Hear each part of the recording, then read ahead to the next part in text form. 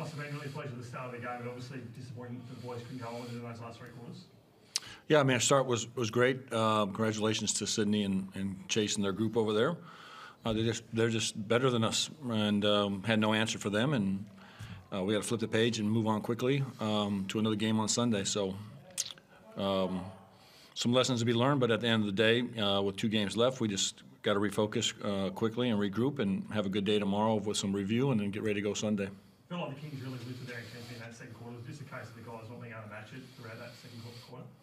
Well, they scored 37 points on us, so it was a variety of things of poor offense and their defense and our poor defense also. So it was one of those quarters that we continue to talk about with our group that we've had all year. The consistency of being inconsistent remains with us, and those quarters, they're hard to come back from. And obviously that makes things incredibly tough now in terms of the playoff ambitions. Obviously 2 important games on Sunday and then against the Royal later next week. Yeah, I mean, it's the end of the year, and we got 14 wins, I believe, and we're right in the thick of things still, and we'll strap it back up on Sunday and go after it again. It is what it is. I've said it all along. We'll finish where we're supposed to finish, and if we're in, we're in. If we're out, we're out. Chris or anyone else? Yeah, I'm happy to jump in. Scott, you did such a good job to contain them in the first quarter. You forced them into 9 turnovers. Your defence was on song, and you were able to create offence from that. What did they do that changed after that? Because, I mean, they almost did the exact same thing to you then for the rest of the game. Yeah, I mean, they obviously started making shots, and our defense was breaking down here and there. But then I think really we got quite stagnant defensively. Offensively. The ball didn't move as much as it was, and we got stuck on one side of the floor and got a little too hungry on that side of the floor and probably overhandled the ball a little bit, which obviously led to the thing you don't want to do to them is early shots and quick shots, which will feed their transition and their one-on-one players to get in the open floor. They just make you pay, I guess, more than every other team, don't they? I mean, the way they shot the ball, I think they went 14 of 16 in that second quarter. I mean, there's just no other team that can quite make you pay like they can. Yeah, I mean, they're fantastic. They're fantastic to watch. I enjoy watching them, and they got some, really dynamic players over there at, multiple positional players over there, and they're a handful. Will, how did you see things out there tonight? Yeah, I think they turned it up a little bit in the second quarter, and we just started trying to jam things in there on the first side of offense, and that sort of led to us breaking down a little bit defensively. And like Scott said, they capitalised very quickly on your mistakes and led to some run-outs. And it's not really how we wanted to play, but we sort of fed into how they wanted us to play, which is a bit of a shame. But like Scott said, we've got 2 games left. They're 2 must-wins, and we sort of flush this one and come back on Sunday. Short turnaround, is it a good thing, I guess, both that you don't have long to stew over this game, but also the fact that you don't have to travel so you can stay at home and now get ready for Sunday and wait for Perth to get to town? Yeah, I guess so. Travel's always a factor, but it's never an excuse. You show up for your job and you play your hardest and do what you can, and that's what we're going to do Sunday. But I think more importantly, this round for us, being Pride round, we also have our Teal game on Sunday, which is massive for us.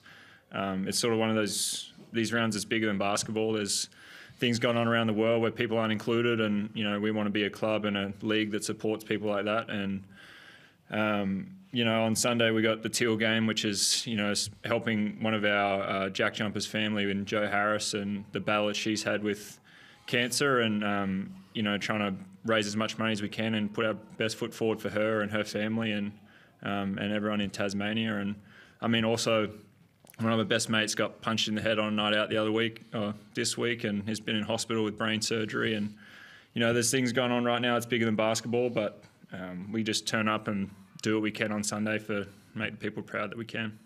No, very well said on all 3 fronts. Can I just ask you about Harry? Is it?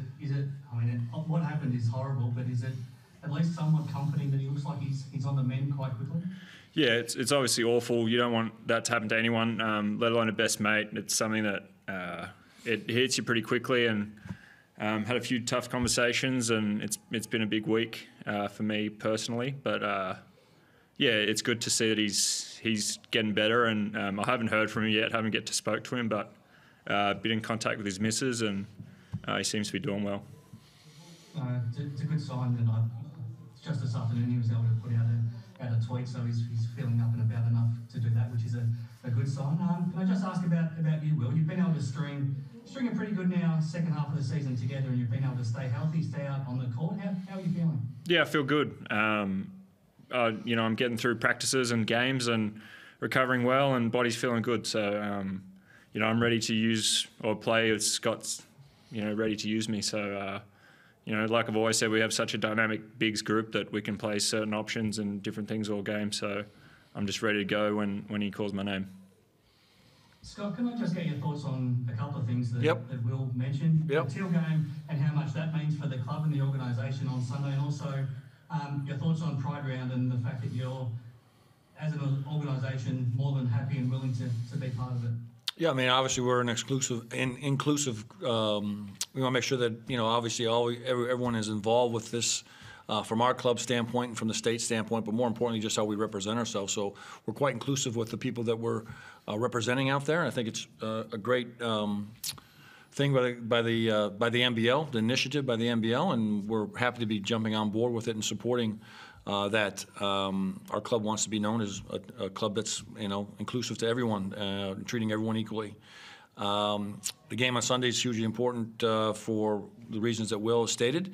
It's personal for me because I've lost 2 family members to cancer also. So the game is big in a lot of different ways, and hopefully we'll put on a good performance on Sunday.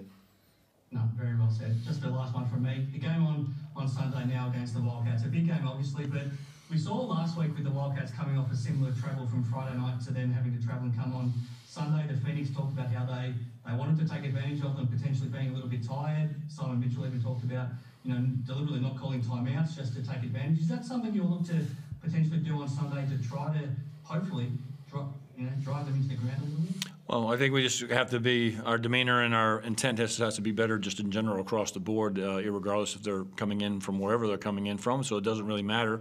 They got the best player in the world, I've said multiple times, it's not in the NBA.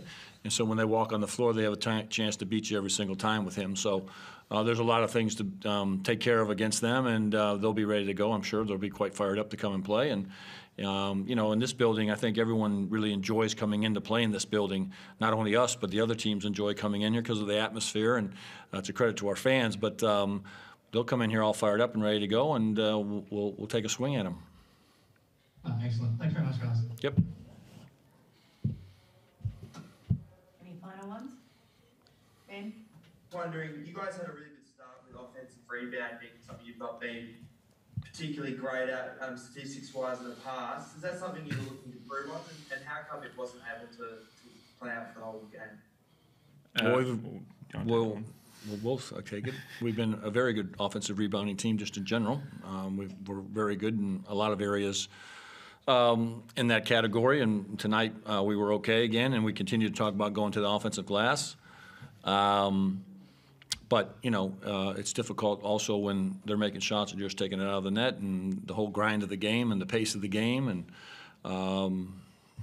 sometimes you are better in some situations getting offensive rebounds. We've had some really big nights where we've done a really good job on the offensive glass, and some nights not so well. But our intent is always to go offensive rebound.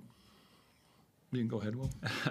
I was just going to say it's hard to offensive rebound when you're just trying to jam the ball in there on the first side and not take predictable shots. I think that's what kind of took away from it after the first quarter. We were taking good shots, and that leads to offensive rebounding opportunities. And I'm just looking here. Kel's had 4, Fab had 3, 1, 2. Like, we had 16 as a team, so that's a good number we want to live by. But I think majority of those came in the first quarter, so we need to keep that throughout the game. Yeah, and DJ obviously had a really good game. It's really hard to defend against him when he's playing like that. Did you guys have a game plan against him going into the match? And did you execute it the way you would have liked to? Well, he was 9 of 13, so probably not. But he's a great player. I play with him from the AIS. We've grown up together. He's had a great career, and he's really stepped it up in the NBL now.